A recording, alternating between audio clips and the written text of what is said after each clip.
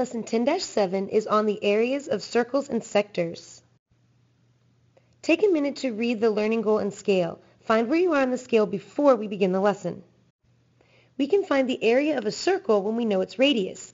We can use the area of a circle to find the area of part of a circle formed by two radii and the arc the radii form when they intersect the circle.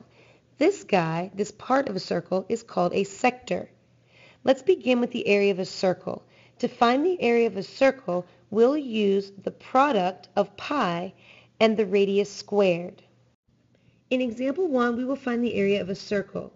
What is the area of the circular region on the wrestling mat? To find the area, we know we need the radius. Since they tell us the diameter of the wrestling mat is 32 feet, we need to start by finding the radius. We know that the radius is half the diameter, or 32 feet divided by 2. This gives us a radius of 16 feet. To find the area of a circle, we take pi times the radius squared.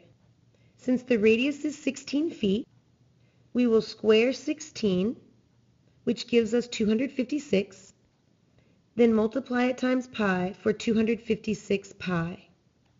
Now go ahead and use the pi key on your calculator to multiply 256 times pi. That gives us approximately 804.248 square feet, which is about 804 square feet. Pause the video and do you try number 1. For part A, what is the area of a circular wrestling region with a 42-foot diameter? Let's start by finding the radius. We know the radius is half the diameter, or 42 divided by 2. That'll give us a radius of 21 feet. To find the area of a circle, we will use pi times the radius squared. Since the radius is 21 feet, we will square 21 for 441, and then multiply it by pi for 441 pi square feet. Now go ahead and use your calculator to multiply 441 times pi. That will give us approximately 1,385.44 feet, which is about 1,385 feet squared.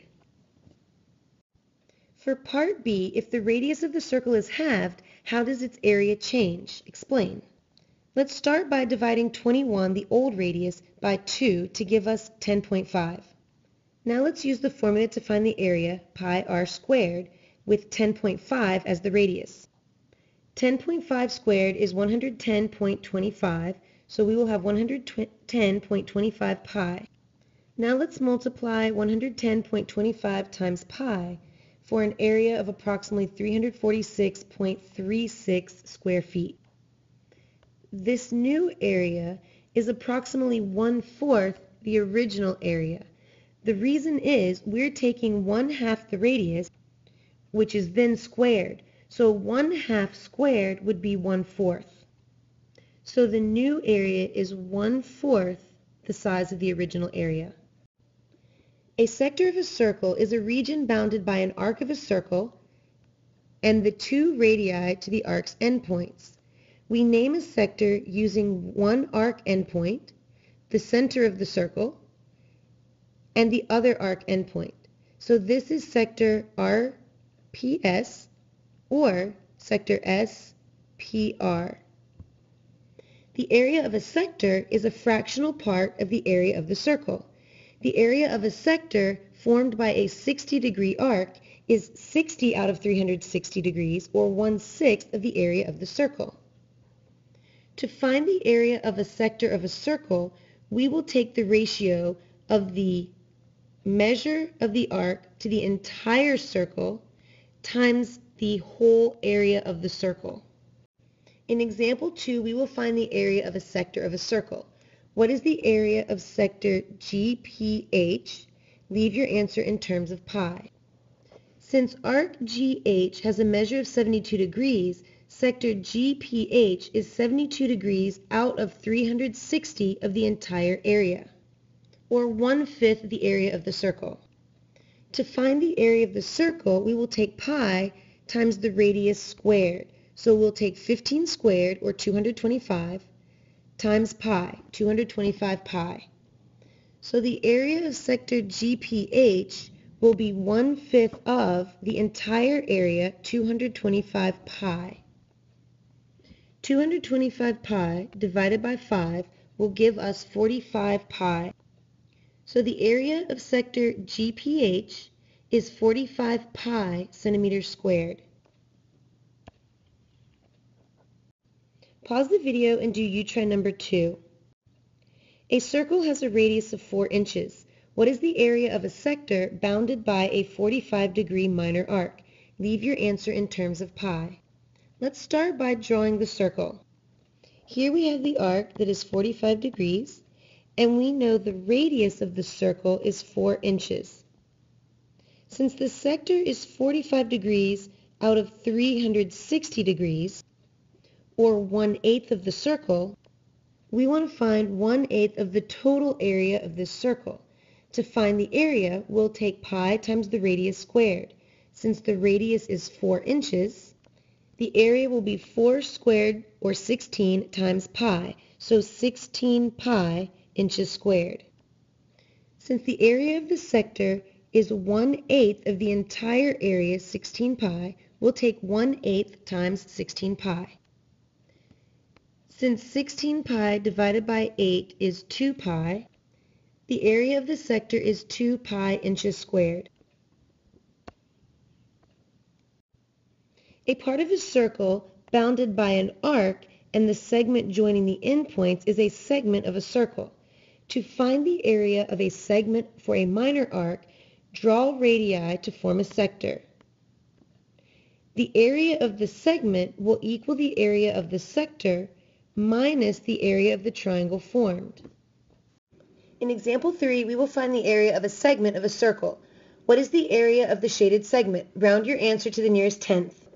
We know the area of a segment is the area of the sector minus the area of the triangle. So let's start by finding the area of sector ACB. Since the measure of arc AB is 60 degrees, we know that the area of sector ACB will be 60 degrees out of 360 degrees of the area of the entire circle, or 1/6 of the area of the circle. We know the area of the circle is pi times the radius squared. Since the radius is 18, we will square that to get 324 times pi for 324 pi inches squared. So the area of sector ACB will be 1/6 of the entire area of the circle, 324 pi. 324 pi divided by 6 is 54 pi, so the area of the sector is 54 pi inches squared. Now we need to find the area of triangle ACB. We know that the area of a triangle is half the base times the height. We know the base is the same length as the radius, or 18 inches, but we need to find the height. If we draw in the altitude, we'll get a 30, 60, 90 triangle with a base, or a short leg, of half of 18, 9 units. We know the long leg of a 30, 60, 90 triangle is the square root of 3 times longer than the short leg, so the height will be 9 times the square root of 3. Since 18 times 9 radical 3 divided by 2 is 81 radical 3, the area of triangle ACB is 81 radical 3. To find the area of the segment, we want to take the area of the sector and subtract from it the area of the triangle. Now we need to use the calculator. Remember, since we're rounding our answer to the nearest tenth, we want to take our answers here out to the nearest thousandth probably. So on your calculator, let's do 54 pi, which gives us approximately 169.646. Now let's use the calculator to multiply 81 times the square root of 3, which will give us approximately 140.296. Now let's subtract the area of the triangle from the area of the sector. If we put these numbers in the calculator, the rounded numbers, our answer will be approximately 29.4. However, if we use these numbers and put them in the calculator, rounded, our answer will be approximately 29.3. So the area of the shaded segment is approximately 29.3 inches squared. Pause the video and do you try number 3. What is the area of the shaded segment? Round your answer to the nearest tenth. In order to get the area of the segment, we want to take the area of sector PQR and subtract from it the area of triangle PQR. Since arc PR has a measure of 90 degrees, we know that sector PQR will be 90 out of 360 degrees of the entire area of the circle, or 1/4 of the area of the circle. To find the area of the circle, we'll take pi times the radius squared, or pi times 4 squared, which gives us 16 pi. The area of sector PQR will be 1/4 the entire area of the circle, 16 pi. 16 pi divided by 4 is 4 pi. So the area of sector PQR is 4 pi meters squared. Now we need to find the area of triangle PQR.